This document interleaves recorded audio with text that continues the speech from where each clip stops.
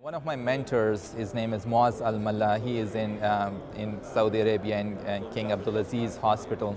We reviewed literature about digoxin use in atrial fibrillation in the last few years, and we found that there were very controversial results. If you look at the ACC and AHA guidelines, they recommend using digoxin as a level 1C and level 2AB recommendation, but there's no sound clinical data available about using digoxin in atrial fibrillation. And this has happened with much of the study drugs or the therapeutics that we are using for a very long time. And we have not really looked at their long-term outcomes in the past. So we looked up this question, that is digoxin use in atrial fibrillation patients associated with increased risk of mortality. And that's how we started this research study.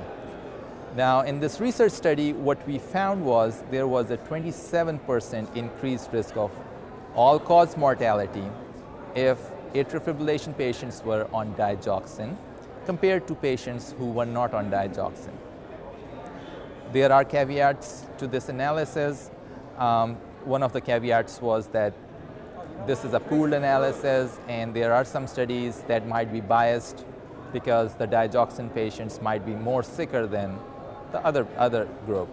So we also looked at the clinical trial data in this population, and we found similar results, rather a stronger effect of digoxin use in those patients. Definitely we do not have a dedicated randomized controlled trial looking at this association, and this is what our hypothesis generating research is pointing towards, that we need a clinical trial looking at risk of mortality in atrial fibrillation patients with digoxin use. We are using this all along for the last 30 years without sound safety evaluation of the drug. And also these ACC and AHA guidelines need to be revisited in the light of what we have found. We did some subgroup analysis. One of the subgroups, heart failure, is particular of interest to most of the physicians.